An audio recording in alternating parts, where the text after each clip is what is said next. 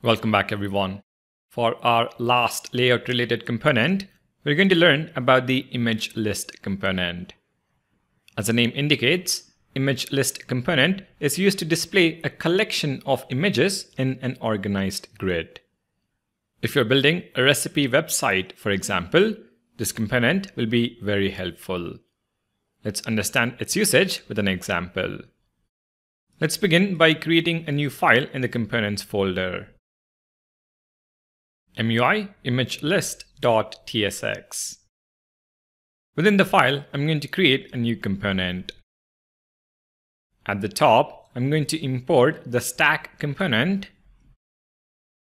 and use it instead of the div tag.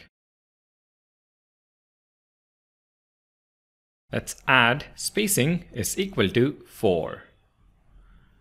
Now for the image list itself, we need to import two components.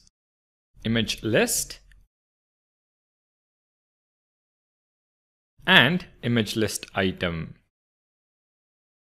Now to render an image list component, we need a list of images we can use as source.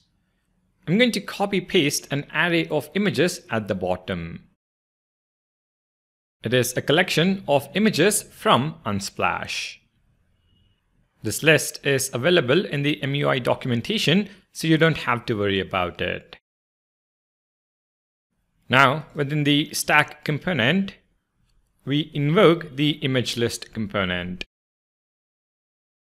On this component, we're going to set a few height and width related properties. So SX, width is going to be 500, height is going to be 450. For the image grid, we specify columns is equal to 3 and row height is going to be equal to 164. Now that we have our container, let's define each item using image list item. Begin by mapping over the images array.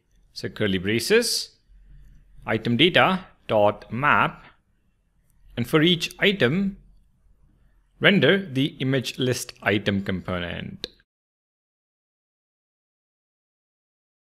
Specify the key prop as React requires it. So key is equal to item.image. Image corresponds to this property in our object.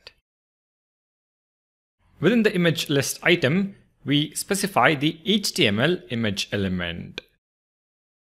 On this element, we specify source, and this is going to be equal to the image property in each object. So item.image. To this though, we append a few query parameters. So let's add template literals, item.image followed by question mark, and then we set width, height, fit, auto, and DPR. All these query parameters are related to the Unsplash API. If you have your own image collection, this URL will be much simpler. Now let's also specify an alt attribute is equal to item.title and set loading equals lazy. This will ensure images are loaded when required and not all at once when the page loads. Now we have this error because the prop is COLS instead of columns. If we now include this component in app component,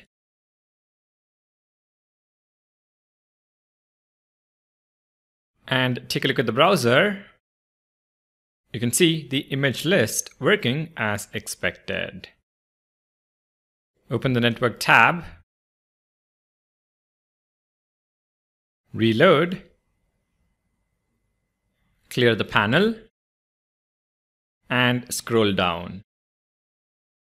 You can see the last row of images are lazy loaded only when required. If you ask me, this is pretty handy as it saves page load time. Now what we have here is a basic image grid. Let's look at two more variants. I'm going to copy paste the entire ImageList component. This time though, we set variant prop equal to woven, and instead of row height, we specify gap is equal to 8. I'm also going to copy paste a new items array which has more images than the first array. So scroll down, paste, and this is item data 2. So instead of mapping over item data, we map over item data 2. Head back to the browser. You can see we have a different image grid. The woven image list uses alternating container ratio to create a very nice layout. The third variant is the Masonry Layout. So once again, copy and paste the image list component. Now Masonry variant needs a few more changes, so let me show what needs to be done.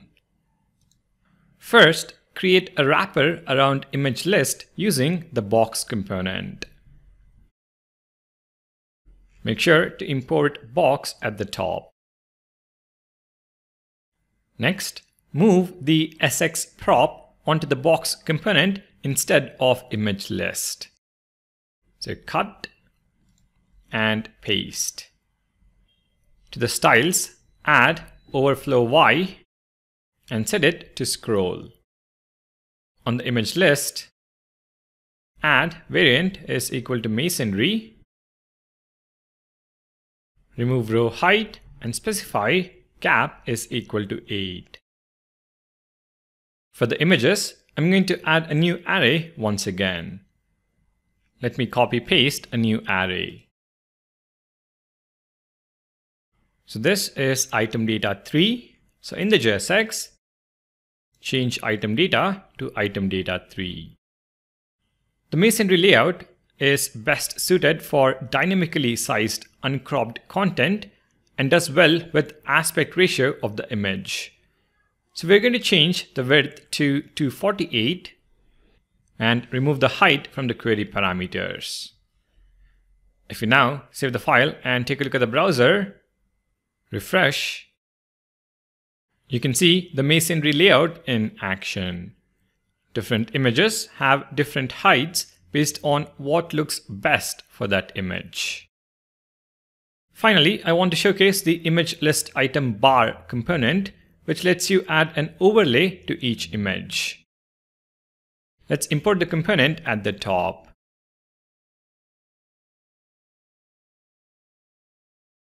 Now, in the first image list grid, within the image list item, below the image HTML element, invoke image list item bar with title is equal to item.title.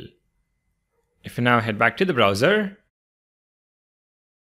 you can see a very nice overlay with text on each image. The image list item bar in fact accepts a few more props. You can specify position using the position prop, subtitle using the subtitle prop, and lastly, a clickable element using the action icon prop. Leave them for you to explore based on your requirements. Alright, with that, we come to the end of layout and surface related components. Starting next video, let's take a look at navigation related components in Material UI. Thank you for watching. Do make sure to subscribe to the channel, and I'll see you in the next one.